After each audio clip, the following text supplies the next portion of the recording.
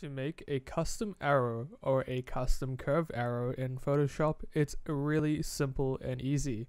All you want to do is go over to where the shapes tool is and right click on it, and then you want to go over to the line tool.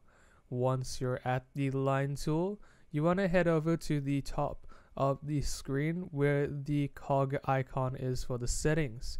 Click on it and then it will say arrowheads. Click arrowheads at the end as it's easier to draw, and set your width to 1000 by 1000, or you can change it if you want to. There are some other options that you can change if you want as well. Set your fill color and your stroke color and the stroke pixel width, and change the weight for the pixel width of the actual arrow. I'm going to leave mine at 10. Draw your arrow and press shift to make it straight if you want to make it a curved arrow. Once you're done, release and you're done for an arrow. If you want to make it curved, press on the layer of the arrow and press Ctrl T.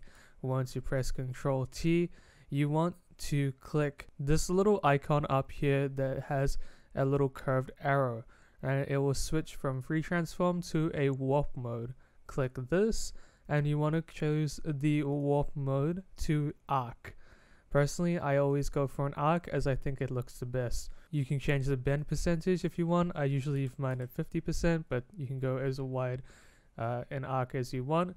And once you're done with that, just click the commit arrow or just press enter, and you're all done. So there you go, you've got your curved arrow and you've been able to make a straight arrow as well. For more awesome content, head to ystech.org, link in the description.